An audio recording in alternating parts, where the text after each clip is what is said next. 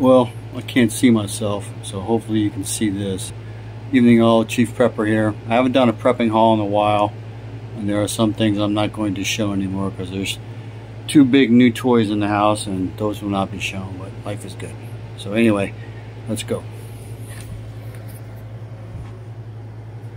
You see there? 2 East Wing camp axes.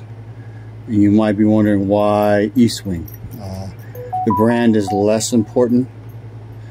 The construction is more important. The back end here it can be used as a hammer. Alright, and if you notice right here on both of them, the shanks are steel. And then you have anti-vibration handles. So the steel shanks are important because when you're splitting wood and you get tired, you will have a tendency to miss the log, or you can break the handle very easily. And then there are 4 packages of waterproof matches.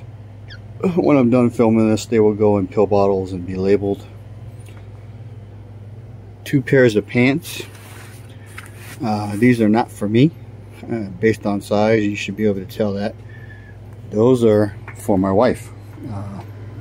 So the issue there is she is not on board, and I told her I'm okay with that, but please please humor me and cooperate with me on things. So today was a very busy day for both of us. It's almost 9 o'clock. Sorry about that, I just flipped the phone, and I'm just now kind of settling down. I still have to pick up the dog food here pretty soon. I have to take a dog in very early in the morning to have her teeth cleaned.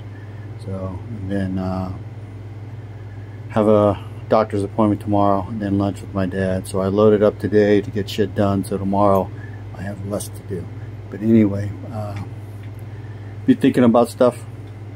You know, I pretty much eat, breathe, and sleep prepping, and then take breaks, and then pretty much for the last week and a half, 2 weeks, haven't done much. I will do a video tomorrow on the second EMP proof car I have, which is basically an old 86 Pontiac Parisienne. It's officially mine, it's officially insured, and it's officially running. I drove it today, and I will drive it again in the morning. So it doesn't look like it's going to get very good gas mileage, but that's life. Anyway, Chief Prepper out.